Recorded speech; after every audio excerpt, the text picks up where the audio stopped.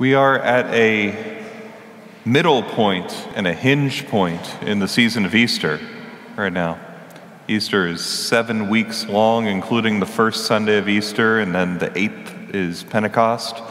And we're right here at the 4th Sunday, which is called Good Shepherd Sunday, because we always read a passage from that part of John's Gospel that talks about the Good Shepherd. But there's more involved in sort of the logic and the trajectory of the lectionary, which I think is actually really instructive for us. The first 3 weeks of the Easter season, every year, we read accounts of the resurrection, all from Easter Day and from that immediate time after when Jesus is appearing and he's walking through the walls of the upper room and he's breathing the Holy Spirit upon his apostles. That's what we focus on for the first 3 weeks of the Easter season. And then after that, the church starts to change gears a little bit. And the readings start to focus more on preparing us for Pentecost. So we move from looking back to Easter to looking forward to Pentecost. And this is right at that hinge point when we start to look forward.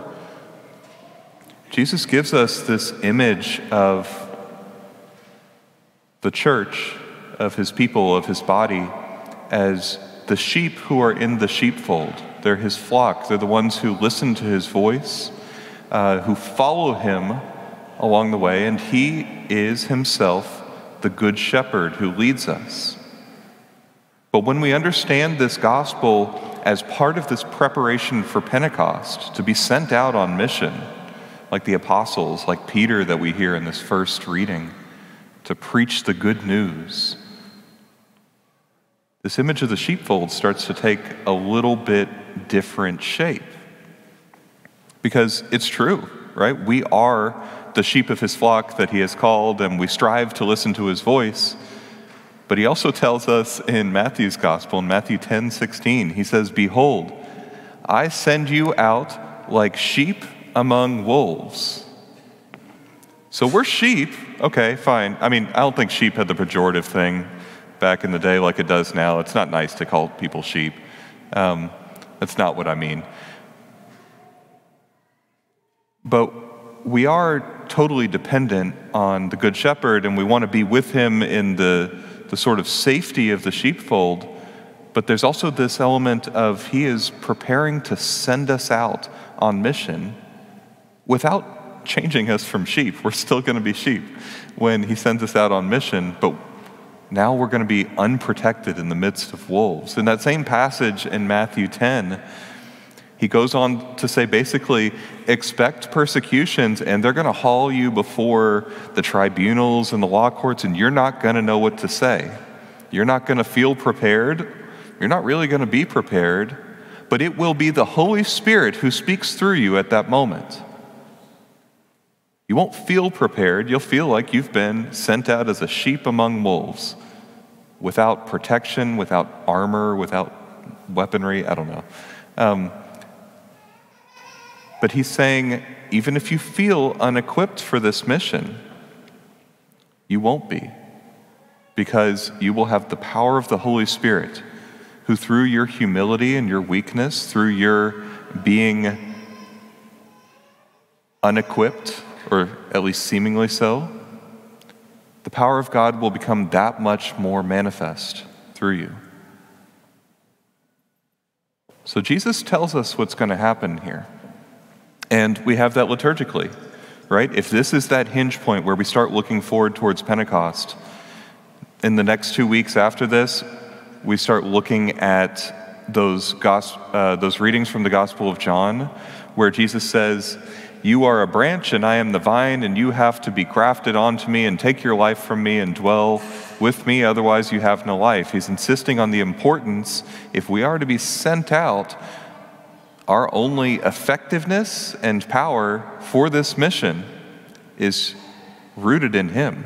It's to dwell in him. We may be sent out like sheep, but the Good Shepherd will be there with us. And then on the ascension, Jesus gives us our Great Commission. He says, "All right, you have dwelt all this time with me. You have seen what has happened. You have seen me go to the grave, and then the strength and the power of the love of God. burst even the bonds of the grave. You have received this gift and will receive it in more abundance of the Holy Spirit. And now I'm commanding you to go out to the ends of the earth and to spread the gospel.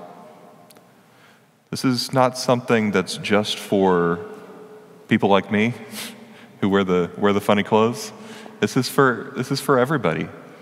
And I think there can be a real hesitancy in us when we hear these passages. We might be tempted just to skip over them and be like, not for me. I don't even know what being on mission could look like. Where am I supposed to go? Who am I supposed to talk to? What am I supposed to say? I'm not prepared. I think that's a lot of our response. I know it was for me back when I first started practicing my faith a lot more, when I had a big reversion and came back in college.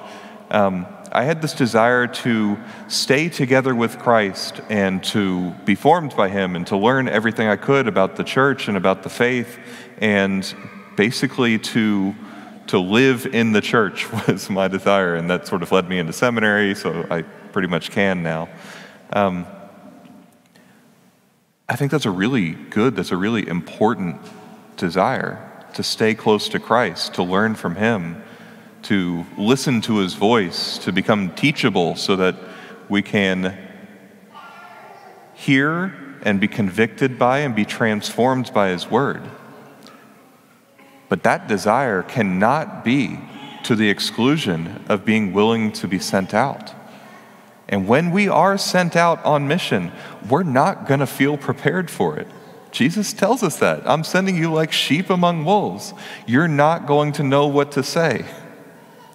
But it's going to be okay, because I'll be there with you, and in that moment, I will speak through you. In that moment, I will use you as an instrument for the spread of my gospel. That's what He says to us.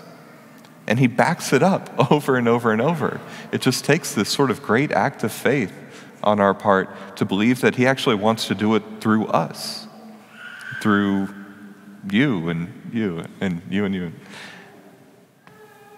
And the thing is, He kind of makes it dependent on all of us as well. We each have relationships with people in our lives that are more of a relationship of trust and intimacy than maybe anyone else has with them.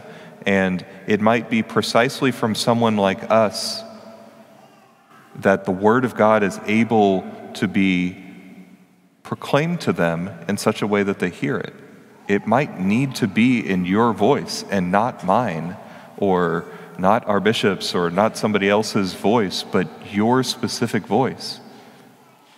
And so that's what all this stuff starts to prepare us for, is the realization that God is actually calling and equipping each of us to be leaders, to be sheep who are also in some way shepherds, or at least they're missionary sheep. Sheep sent to rescue the lost sheep. That's what we're called to be. All by the power of the Good Shepherd. And so this week begins kind of the first week of a 3-week series that we're going to do on Christian leadership. This week we're focusing on the aspect of being teachable. Next week, we're going to look at how a leader needs to be available, right? If we're not available to be sent from the sheepfold out to speak the word of God, if we're not willing and available to have these conversations with people, we're not going to be able to be the missionaries Christ is calling us to be. And then the third week is about the contagion. It's a bad word right now, but the contagious quality of the joy of the gospel that a Christian leader needs to have. So it's T, teachable, A, available, C, contagious, TAC, or TAC, or whatever you want to call it. We're going to talk about that for the next 2 weeks to prepare ourselves to receive this great commission from the Lord on the ascension, and then to receive this super abundant power and goodness and guidance of the Holy Spirit on Pentecost, to be sent out, even if it's like sheep among wolves. So our practice this week is to focus in on that aspect of teachability. If I am to be like a sheep among wolves, vulnerable and only strong insofar as the Lord himself is my guide. I need to be attentive to his voice. I need to be docile to the promptings of the Holy Spirit. I need to be immersed in the Word of God and allow him to teach me in preparation and in the moment.